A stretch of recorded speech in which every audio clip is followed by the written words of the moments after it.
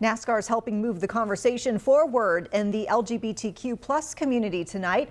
NASCAR announcing that it is partnering with the Carolinas LGBTQ+ Chamber of Commerce to help fund diversity and inclusion programs and training throughout the region. Chamber leaders say that this is a huge boost to their mission. Especially when it comes to business and the LGBTQ+ community.